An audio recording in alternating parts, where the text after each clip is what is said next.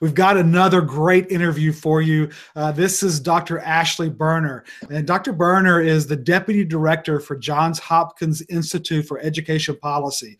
And I have really enjoyed the opportunity to get to know her, and I know you will too, because she's written a fascinating book that should be read by every legislator in the country. It should be read by every educator in the country, and anybody who really cares about education as well, because this book, it changes the perspective. It changes perspective in two ways. One is Dr. Berner is a historian by training and by passion, I think, as well, and has brought to bear a research that is so well documented. And the book is called No One Way to School: Pluralism and American Public Education.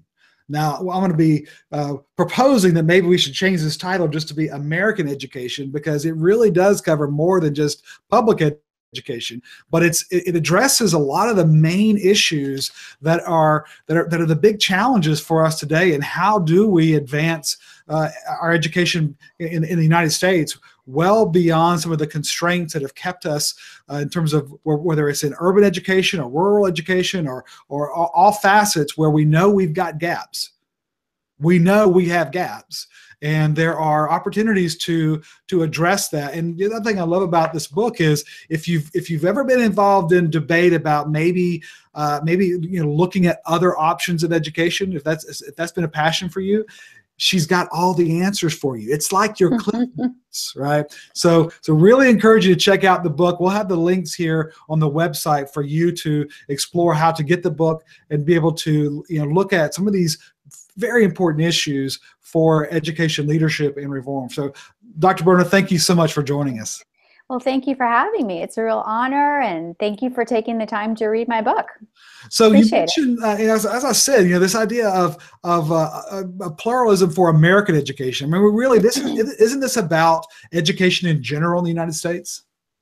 Well, it is. It's about all education. And the premise of a pluralistic system, which we are not at this point, the premise of pluralism is that beliefs matter and diverse beliefs matter. And we have to craft a way in education to honor diverse beliefs while educating for the common good.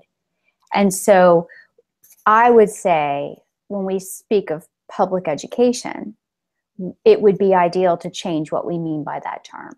That public education would be government funding, government regulations, but not necessarily government delivery. Right. And so some of the typical arguments, right? So, because I've had these a lot in the work that we do in a variety of at the state level as well as the national level, right? So there's a lot of resistance around this idea of, well, wait a minute, while the United States may be in the minority, because I think you make that point in the book, right? That pluralism, we're kind of the more modern industrialized countries, we're one of the few that doesn't have a pluralistic system. Is that right? That's correct. And most democracies are becoming more pluralistic, not less. Fascinating. But now the argument comes back to, but wait a minute, they don't have separation of church and state, right? I mean, that has to be the dominant argument. You address that very clearly in the book, right? So, and that's why I encourage you that if you're involved in trying to advocate for change in education, either in your local area or whether you're either involved in that, even if you're arguing with your brother-in-law, right? This is the kind of stuff that you want to explore. Because I've actually had some recent conversations with people on Facebook after the debate around the leadership for the Department of Education, and people said they came back with the very same arguments that you identify in the book, right? There's key things. So. Does it? I mean, if you simplify that argument, what would you say if someone says, "Wait a minute, we have this church and state, this clear, constitutional issue." I mean, you can argue from the court decisions, and it kind of be a long argument. If you had to boil it all down, though, what would it be? It would be that our government our federal courts have prevented and will prevent state direct funding of religious schools, but they will not and have never prevented the funding of religious institutions within certain constraints. Let me just put it more simply. Yeah. If in education, I'm just going to focus on education. If a religious school is funded as a consequence of a neutral law and as a consequence of parents choosing the school, it's constitutional. And it is federally constitutional. So our federal constitution does not prevent funding going to religious schools. In fact, the term separation of church and state is not in our constitution. And it's a trope that Americans say without really knowing what it means. In fact, it's much more nuanced than separation of church and state. Absolutely. Well, very well said. And so do your homework. I mean, understand what some of those issues are and be able to speak to them in a very simplified way. So whether on either side, if you want to have an intellectual conversation around education and just around other issues that there's obviously more than just education, separation of church and state. Know what it really says. And I think it's important for schools, particularly religious schools or religious folks, to know that while the government has said we can't endorse a particular religion because that would fly in the face of the Establishment Clause, at the same time, we cannot single out religious beliefs for persecution. We cannot have viewpoint discrimination. So if a public school has an open policy about student groups, they're not allowed to disallow a Christian or Muslim group. They have to allow them. Yep. A lot of schools and colleges are confused about this. Yeah, no, that's for sure. And a lot of it has been decisions made out of fear rather than really knowing the law. And some of the decisions have created some confusion around that, I think, from state to state. But a lot of the training of education leaders has, I think, contributed to that confusion because there's a lot of positions expressed, but no real definition. I think that's true. And I think it also affects the classroom engagements. So many teachers, particularly in the public sector, but also in the charter sector and some private schools. I taught at an independent school for a while, and I can tell you that this issue pertained.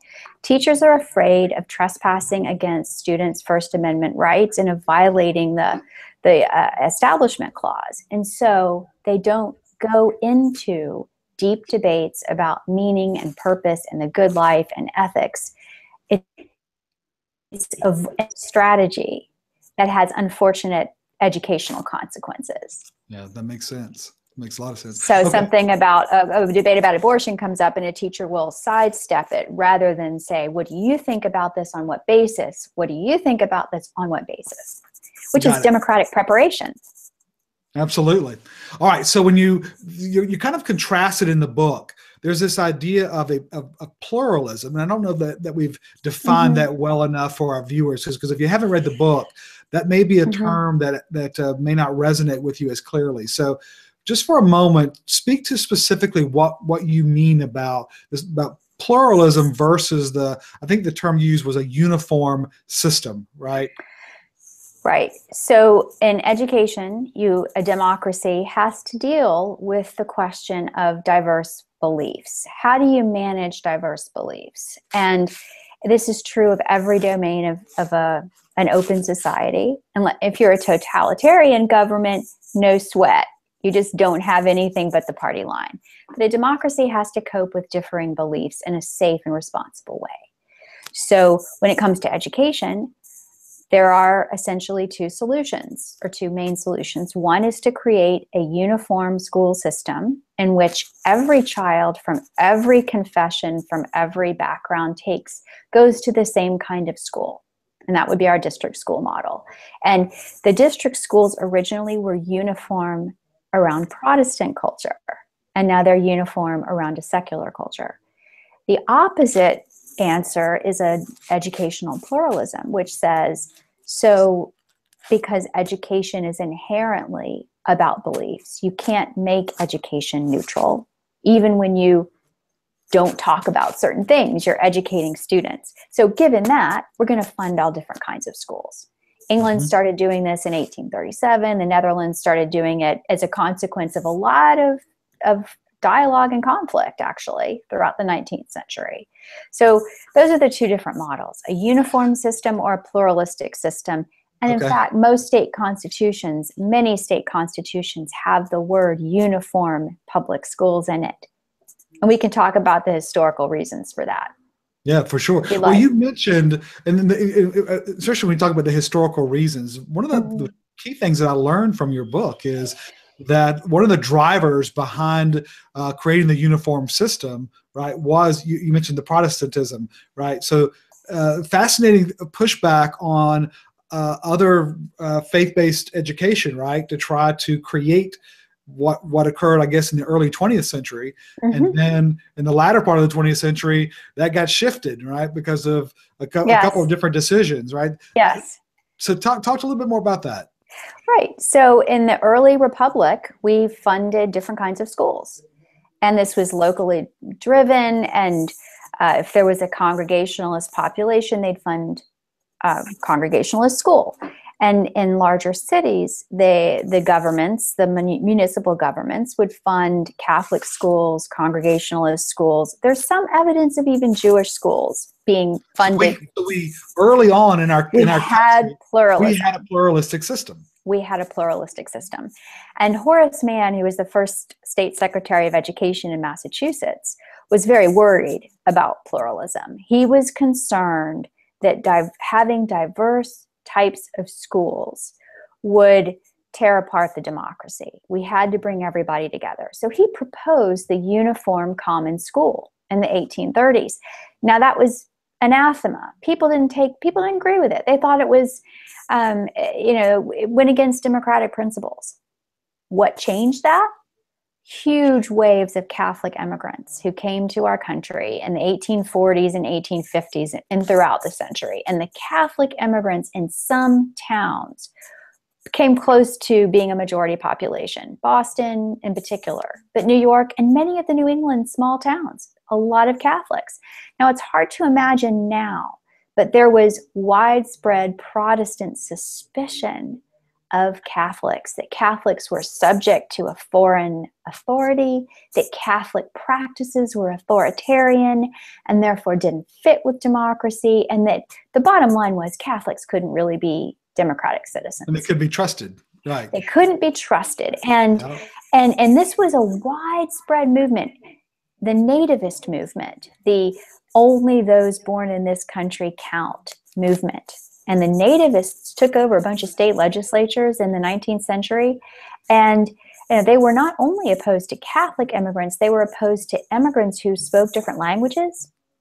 The first case that the Supreme Court heard about state educations was about foreign language instruction. It's interesting. So the key driver was this fear of division via pluralistic beliefs, in particular Catholic beliefs.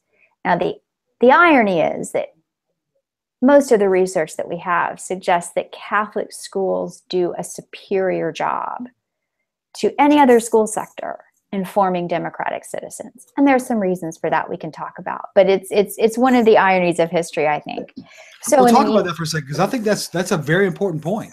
Yeah. So some of the things that we know really drive student achievement and student citizenship are two things: a strong school culture that has clear aims, a clear mission, and that goes through every component of a school. Their rituals, their disciplinary practices, their curriculum, how they explain success and failure, for example. That's one. The second is a very rigorous and limited academic curriculum. And the Catholic schools had both. The Catholic ethos is service-oriented, it is other-directed, and hence the explanation for why we should be a good citizen. And many of the Catholic schools were under-resourced. They simply didn't have the money to offer 50,000 different courses, and so they offered a high-powered curriculum which everyone had to take. Well, and a couple other things. They also had a passionate faculty. I mean, their faculty were not just working for the paycheck; they were mission driven, right? That's one thing that I think was missing in some of that research. Is the faculty culture was a powerful mechanism for energizing that preparation. Well, you're right about that. there was a discipline, there was a commitment from the families to a discipline that was more homogeneous. And I think that was another advantage that they had. Well, and I think you're right that I in my book, I certainly didn't pull this out of the research, but Tony Brike's studies and James Coleman's studies of Catholic schools do talk about the faculty as part of the school culture, because for a school culture to really stick, it has to be mission driven, whatever that mission is. It can be about Asian philosophy, it can be about performance ethics, or it can be about being made in the image of God. But a principal, a school leader, has to be able to attract faculty who agree with that for the mission to hold. Exactly. Right? Yes. And yes. Right. So that's what was going on in the Catholic schools, and still is to some extent. So anyway, back to the story.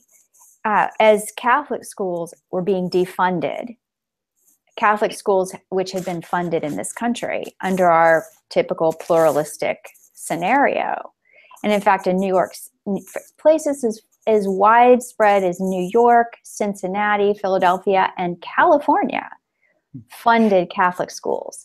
And thanks to the nativist movement, which was anti-immigrant, anti-Catholic, and driven by groups such as the Ku Klux Klan. A lot of people don't know this. The Ku Klux Klan used to firebomb Catholic churches and Catholic parishes. Yikes. And the Ku Klux Klan included the term separation of church and state in its oath of office. So that became a calling card of nativist groups like the Klan. They ended up taking over state legislatures and passing laws that made education uniform, non-sectarian, non-religious. So here's the part that was dishonest about that. In almost every case, what was in place of pluralism was not just a uniform school, but a uniform Protestant school. And the state legislatures in the late 19th, early 20th century passed laws requiring Protestant Bibles to be read, Protestant prayers to be said, which, we know that the majority culture never sees itself as such. So I'm sure it felt neutral to Baptists or Episcopalians, but it wasn't to those who were not Christians. So the unintended consequences of trying to come in and make change and not understand kind of where things can go. You're right. Or as they say, you have to be careful what you pray for. Right. So you're right. I mean, that part of your book I found to be fascinating because it helped me see a larger timeline and again, to understand even as we're making decisions today, and this is the critical part to me that we have to learn from this type of research is, hey, we're proposing some pretty aggressive changes to our education system. Let's make sure that we've done our research, that we really know where the data leads, and take. I know it's a crazy thing to think, but I think the education of our children is important enough that we should be able to kind of step away from the politics of it all and let's get out of the way. Because the issues that we have in American education, they're not children. They're not problems of our children, right? That's right. These are adult problems. That's exactly right. Leadership problems, right? And that's the thing that we have to take very seriously if we're going to compete on the stage in a national level and really sustain a level of leadership that I think is incumbent upon us, that our children, this generation that we're training up, they've got to be able to compete in an environment that's very different than certainly the one that I was born into, and the ability to be able to innovate and not just be a job applier, but be a job creator, to be one who can solve problems. We have to be able to change the culture of our country as well as of our schools if we're going to compete. We cannot. It's not that the way we're doing things now is good or bad. I'm not even going to go on a path for that. But to me, it is incapable of sustaining the nobleness of that good society, right? Along with just simply being able to compete in this environment if we don't change our education system. So what you're saying touches on the other part of school reform that I don't talk about so much in my book, but that I think is very important, which is the content of education. So if you're school systems that change systemically have can change along one of three main paths. One is the funding structures. So, do you readjust the property-based value system of funding? The second is the structure. So do you fund a uniform system or a plural system? How do you make the cut? How do you know what are the accountability structures? That's a change in the structure. And that's what my book is primarily about. The third is the content of education. And this is a serious issue. When you look at, and this is also an historical aspect that we don't think about very often, which is that we used to have a college prep curriculum, which everyone was encouraged to take. Most countries, or many high-performing countries, still have this. And in our country, for philosophical reasons, the schools of education decided that academic content was oppressive for children, that psychological development was more about learning how to learn. Now you hear this with the critical thinking, right? Well, research does suggest that a knowledge base is important for all of those skills. So to have a skills-based approach particularly harms children from low-income families who don't have the rich knowledge basis that kids from middle-class families have, just talking around the dinner table. And so the countries that are very successful educationally have not only a plural structure, but also a high-powered academic curriculum that all the students have to take.